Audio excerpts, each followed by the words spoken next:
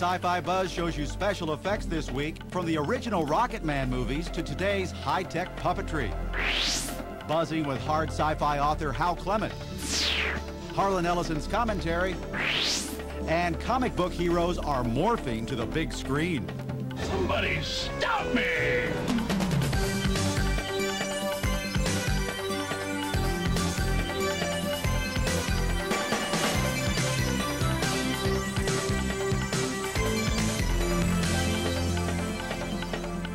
You know, the last episode of Star Trek Next Generation airs this week in the whole country, and our staff is buzzing about it. But the thing is, you know, there's been a lot of hype about Marina Sirtis lately on the Sci-Fi Channel, but I still have this thing for Tasha Yar. Denise Crosby, where are you? I miss you. And Dave, where are you going? What is this? You know, with the Next Generation ending, I'm giving up my Borg costume and going for nostalgia. Oh, you mean... I mean... Rocket Man. Rocket Man. Though the rocket pack has been seen in modern films like Rocketeer and Return of the Jedi, Hollywood first used the flying suit decades ago. Rocketeer and Jedi pay homage to the first rocket-propelled movie hero, Rocket Man. He appeared in a trio of sci-fi serials made over 40 years ago.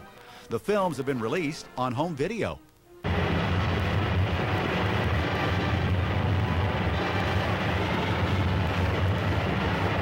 Rocket Man blasted off for the first time in 1949 in King of the Rocket Men. The hero is a two-fisted scientist who keeps an atomic-powered flying suit in the trunk of his Ford. Whenever duty calls, he makes a quick wardrobe change to become the human missile known as Rocket Man.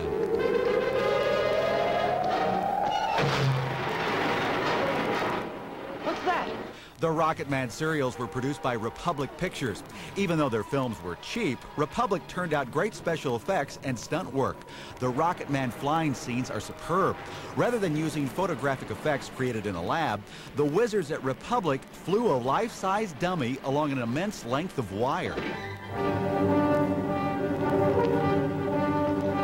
Today's audiences can most enjoy the Rocket Man serials for their campy charm. Even my blender has more speeds than the Rocket Pack. And you just don't hear dialogue like this anymore. Rocket Man! Where's Professor Millard? He's all right, but the tunnel is filling with lava.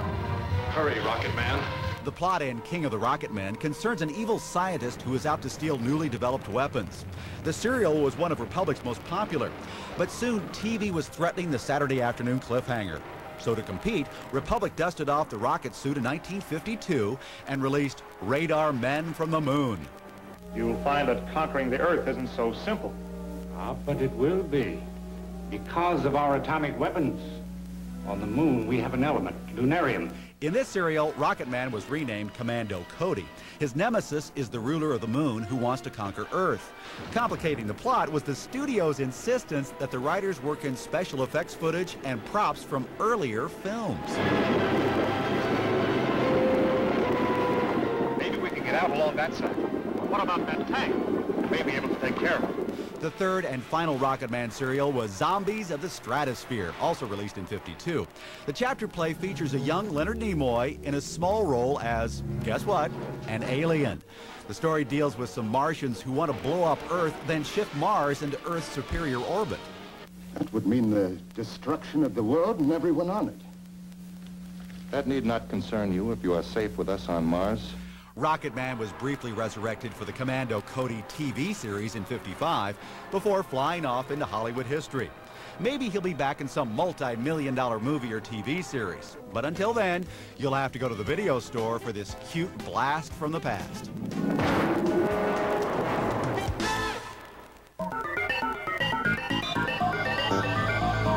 This is Jeremy Hick from Piedmont, Alabama, and I'd like to tell you about a book I've just been reading.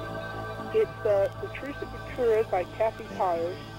It is a book that follows the Star Wars saga, and it details what happened in the aftermath of the second Death Star's destruction. It's a really excellent book, and I hope you enjoy reading it. You know, basically, I'm an old fart. I'm 58 years old, and I'm in sight of the grave. And as the shadow deepens over me, I think back to some of the lost treasures, The lost treasures that live here in memory, here in the perfect video cassette, rather than in phosphor dot immediacy on the idiot tube and are gone forever. I think back to the wonderful books and the wonderful movies that I've seen that no one pays any attention to today because of cultural illiteracy or the fact that they've forgotten immediately. I remember when I was a kid and we would go for a ride on a Sunday afternoon, my mom and dad and I in the old Plymouth. In those days, you just went for a ride, man. You didn't go anywhere. You just went for a ride. And we would listen to the radio because they had great radio shows on. And my favorite was a show called Quiet Please, which was created by one of the great unsung heroes of fantasy fiction, a man named Willis Cooper. And the show began with the announcer, Ernest Chappell, who was one of those announcers whose voice could stop you as you went through a room and you would be mesmerized for a moment. And he would begin by saying, "Quiet, please. Quiet, please." And on this Sunday, he said a line that I have never forgotten. He said, "There is a place just 5 miles from where you now stand that no human eye has ever seen. 5 miles down." And the chill that went up my spine that Sunday afternoon is the chill I just felt. Those lost treasures and other treasures that are lost to us because of the need for gimme, gimme, gimme, now, now, now. What book was written this week? What's the latest thing on TV? Are the treasures that we need to remember. I'm going to give you some of them. Look them up. This is good for your soul. Don't argue with me. When they take a convention roster of films to show, all right, we've seen The Thing from Another World a million times. We've seen The Day the Earth Stood Still a million times. We've seen Star Wars, God knows, a million times. But what about Seconds? What about that gorgeous film based on David Ely's book, shot in black and white by James Wong Howe, with, of all people, Rock Hudson? This astonishing story of a man who gets to relive his life. You've never seen it? Oh, go look up Seconds. How about Dark Crystal? The only fantasy that has worked. All the rest of them don't work. Willow, Excalibur, all the rest of them, they suck. But Dark Crystal works. What about Return to Oz that got so bad rap by all the critics? Return to Oz, it ain't Judy Garland, it ain't hip-hop, but Return to Oz is in the tradition of the original Oz books. Dune, don't sell it short. You watch years to come. It will have a vision that others will say, that was a film.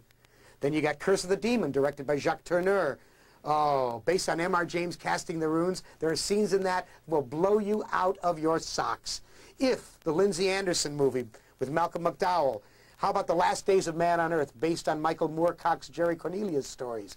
And The First Men on the Moon, the Ray Harryhausen film, with that wonderful Lionel Jeffries performance. Yeah, those are great films. You can get them. They're all on video cassette. And writers, don't talk to me about Lois McMaster-Bujold and her writing this week. Don't talk to me about the latest Star Trek novel. I don't want to know from that. When you tell me that you've read Charles Beaumont and Walter M. Miller and Cordwainer Smith and Murray Leinster and Henry Kuttner and Richard Matheson and C.M. Cornbluth and Lee Brackett and Stanley Weinbaum and Jack Finney and Avram Davidson, many of whom are still alive, when you tell me you've read their great stuff, then and only then can you tell me about the latest Jerry Purnell military novel that was issued by Baen Books. Until that time, I'm going to look on you as an illiterate. The Three Identities of Hard Sci-Fi author Hal Clement, next.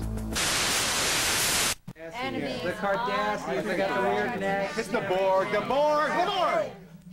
Listen to me. We're just kicking around our favorite Star Trek Next Generation enemies here, and I say it's the Borg. It's got to be the Borg. It's the Borg. What is it? The Borg.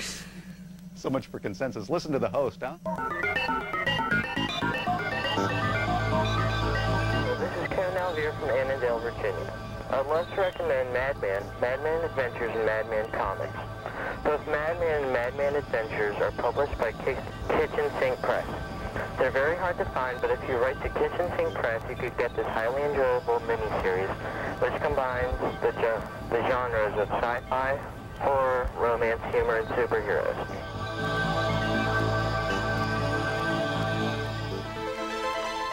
Welcome to Kevin Yagher's Crypt of Horrors. Makeup effects specialist Kevin Yagher designed the noseless host and directed the Crypt Keeper segments on HBO's dark-humored series, Tales from the Crypt. Now that the show has completed a 5-year run, the ambitious artist relishes rumors of a crypt shift to the big screen. We have exhausted pretty much everything in that crypt. What I like to do is the feature films. In this way, you know, thinking of ideas of getting them out into a graveyard, digging up graves, you know, and things like that. Full body shots, being able to direct those wraparounds would be a great thing. At 31, Yagher's work on films like Child's Play and Honey, I Blew Up the Kid has put him on a short list of specialists working steadily in Hollywood. But Yagher learned the ropes in the industry trenches like everyone else. I came out here from Ohio and did everything pretty much, you know, with rubber bands and toothpicks, you know, back in my hometown. But when I came out here, I learned how Hollywood did things, and I picked things up really quickly, trying to, you know, advance, you know, and create things on my own. Jurassic Park threw Hollywood's effects industry for a loop with the success of its computer animation. And while Yagher isn't interested in jumping on the technology bandwagon, he has mapped out an alternative course of action. I'm not an animator, and I don't want to sit behind a computer. You know, I want to get my hands into things. But the way I feel about it is that they'll always need the artist, who is the conceptual person. So maybe I'll just be doing less, getting less involved with chemicals and hurting myself. At the same time, you know, I can design and just hopefully ask more money. On the recent canine thriller Man's Best Friend, Yagher made a dozen mechanical doubles of a Tibetan Mastiff. These substituted for real dogs in the difficult-to-film scenes. But because the film's ending was toned down, audiences never got to see some of his best work. We ended up scrapping all these designs. I did this design of this skinned dog where his muscles and his bones and patches of hair, and half of his face was burned away, and his bottom jaw was exposed, and all this, and his eye was blind. It was great. Yagher's hard work often gets minimum screen time or can end up on the cutting room floor. Even though this is just par for the course in the film industry, it's still difficult to swallow. That's the one thing that I think the biggest thing I had to get over when I got into this business. You think to yourself, why did I put so much into it? But the way I look at it is if those 3 seconds end up being an extreme close-up, I've got to be able to put I should put all of that detail into this in case it is seen very close. A positive attitude does pay off. Yagher says he's gotten more than one job because of his attention to detail. But he says the one thing you really need to survive in this competitive field is a strong back. You need a strong back. When you're applying makeup in a chair, you really do. Not one to sit idle, Yagher has a career wish list for the new year. He hopes to direct an updated version of The Legend of Sleepy Hollow that he's written. Then there's the rumored Tales from the Crypt feature. And he's not ready to toss aside his truest passion. I love making characters, I think, and I want to keep doing that, whether it's directing or you know, writing. I'm writing right now, so and trying to direct. So as long as I'm able to tell stories and create characters, I'll be a happy man.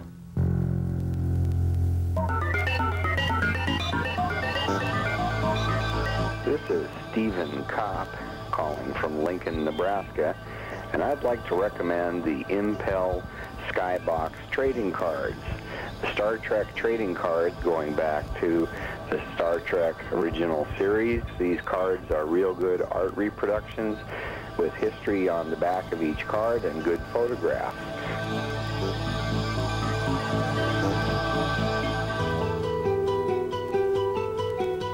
The Encyclopedia of Science Fiction gives one definition of hard science fiction as imaginative literature that uses either established or carefully extrapolated science as its backbone. Our definition of hard sci-fi is easier. It's 2 words: Hal Clement. I became an astronomy nut somewhere around the age of 7. One of the books that my father got when I asked him to interpret the Buck Rogers panel that first caught my attention was a popular astronomy book. The other was Verne's Earth to the Moon. So I started science and science fiction at the same time. Hal Clement is the working name he uses when he writes. But during his teaching years, his science students knew him as Harry Stubbs.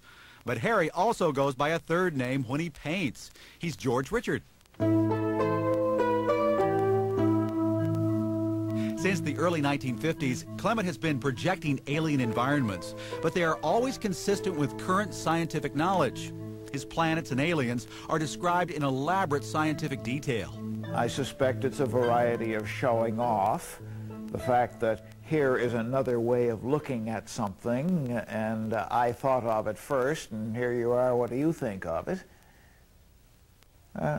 I suspect that the show-off aspect is there, and I'm not particularly ashamed of it. As I used to tell my students, there's nothing at all wrong with showing off. Just make sure that what you're showing off is something you're proud of. Clement's best-known work, Mission of Gravity, is 40 years old, but its detailed description of a high-gravity planet with insect-like inhabitants and their relentless upward movement against great weight is a classic. His latest book, Fossil, is set in a universe created by Isaac Asimov. This is Clement's painting of the planet's sunward side. Why do his stories indulge in such exacting detail? Mostly the fun. You start to think, would this happen? Could this happen? And before you've gone very far along that line, you start realizing this must happen. You've committed yourself, sometimes inadvertently, to certain chains of events or certain impossibilities that you can under no circumstances use. Now that Harry Stubbs has retired from science teaching, Hal Clement continues to write. But under the name George Richard, he's been concentrating on his space and planetscapes. What started me was a liking for that sort of thing, and looking at such things in science fiction art shows, convention art shows, and drooling over them without being able to afford them. Finally, about 1972, I went out and bought some paints and started painting. And things like landscapes are easy because the laws of perspective are nice, straightforward, applied geometry. I suppose someday I should go to an art school and learn how to do a recognizable face or figure. Whether he's writing as Hal Clement, teaching as Harry Stubbs, or painting as George Richard, the vividness of this man's imagination continually reminds us that the universe is a wonderful place.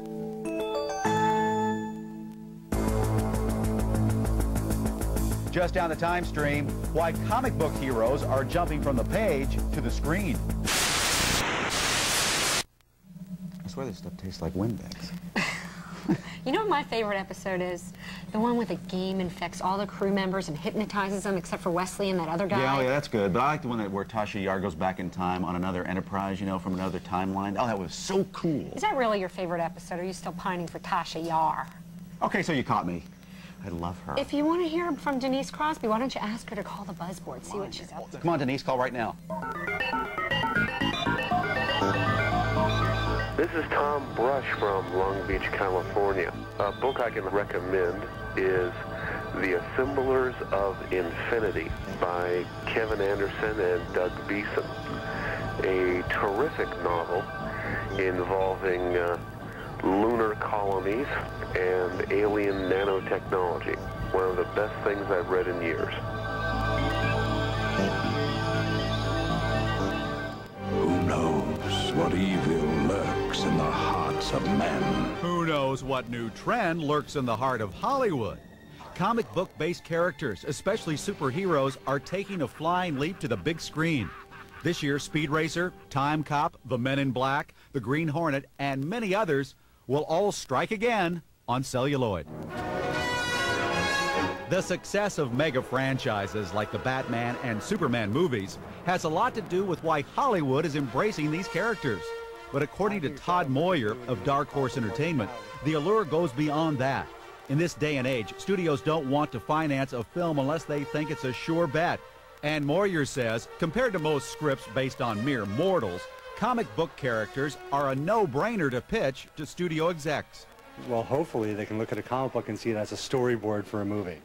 For a film executive, that's a good thing, because you can look at it and say, this is a known quantity. And a perfect example is hopefully our next movie called Virus.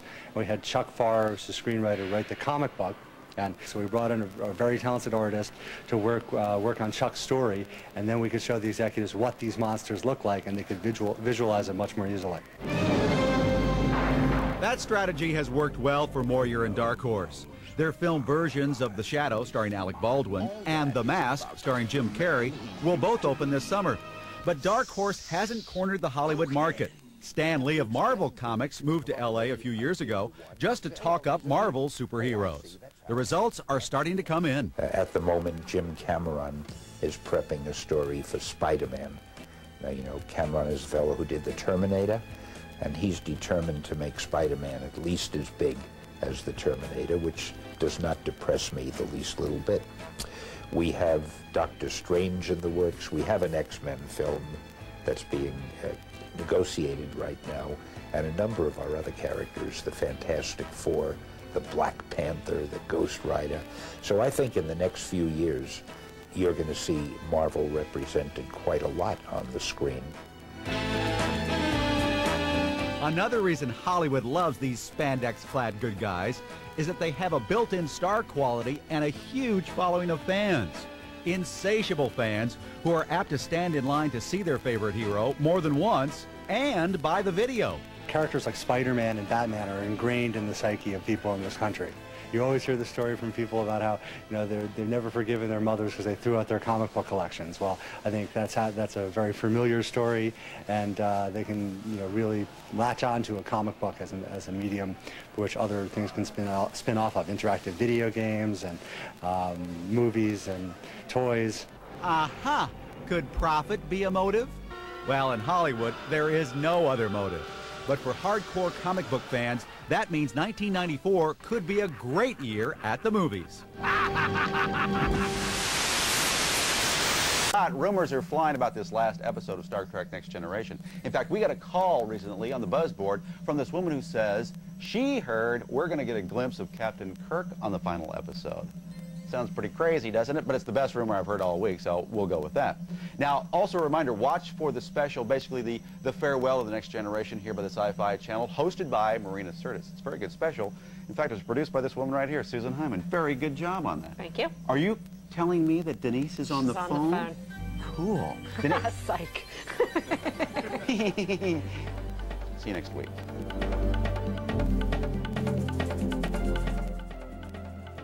Watch the mysteries of the universe unfold as the Sci-Fi Channel takes you on an amazing journey through the cosmos, inside space, tonight at 10 Eastern. Now, stay tuned for Mysteries from Beyond the Other Dominion, next.